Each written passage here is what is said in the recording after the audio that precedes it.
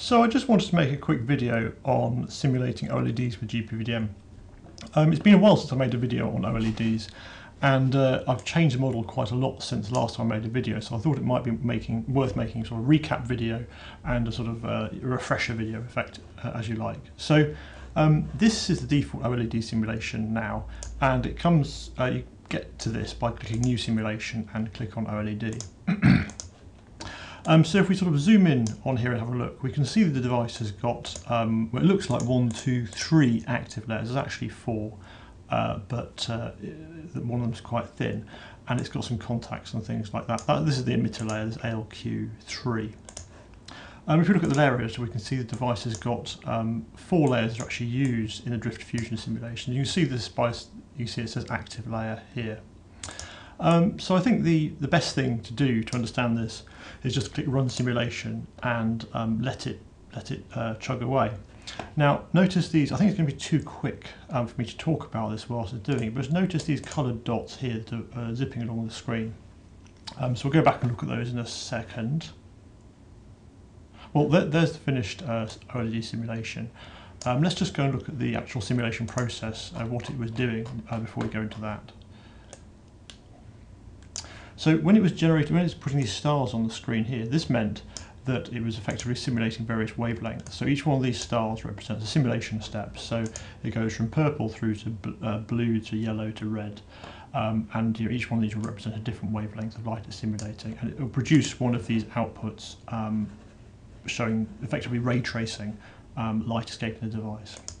And then once it's finished this, it does the current voltage curve simulation and up to about, I think, about 4 volts, and then then the simulation is done. So let's just look at the results. So it produces a JV curve, which looks vaguely sensible. It produces a LV curve, which is light against voltage curve, which again looks vaguely sensible. So that's a light emitted from the device. And also electrically, we can look at what's happening in the device as it's doing that JV curve by plotting things, for example, like the conduction band against the EV, the valence band, and you can sort of see how the device potentials change as a function of applied voltage. And you can sort of plot things like electron density, so QN3 and QP3, etc. And you can plot these, as a function of applied voltage. So that's really the sort of electrical side of it. So let's go back and look at the actual optical side. So this is the ray trace simulation that it's actually done for you. And you can sort of see all these are emitted from one single point source in the centre of the device. And for anybody who's used this code before, this is actually a lot faster than before, because I've rewritten the back end and the front end, so it should perform a lot better for you. And if we go to the optical window, we can effectively, so this is 300 nanometers, so we can look at different wavelengths. So say, I think what's 530, is that green? I think that's green, or yellow. It's just loading, there we go, yellowy green.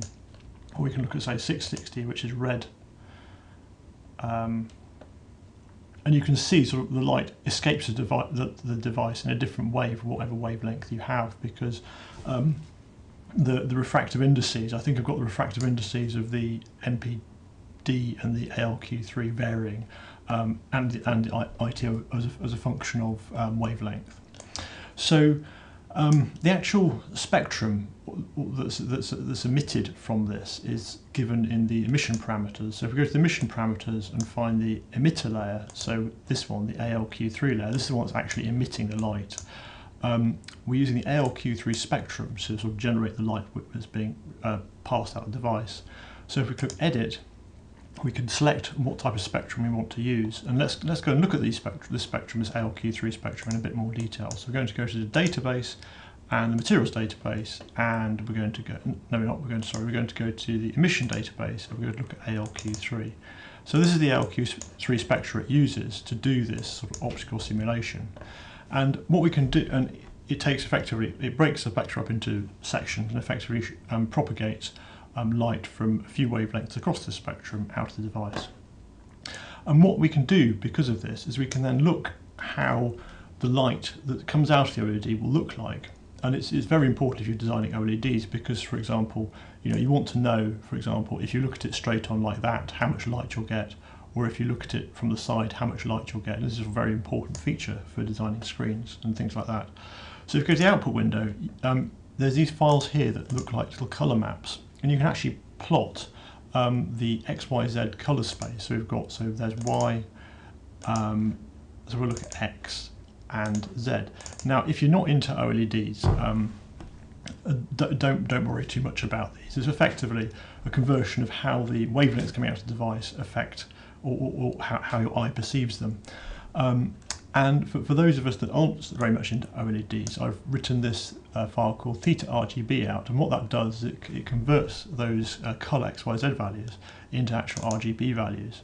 And this is the colour that you'd actually get out of this OLED as a function of angle. So this is 0 degrees and 180 degrees.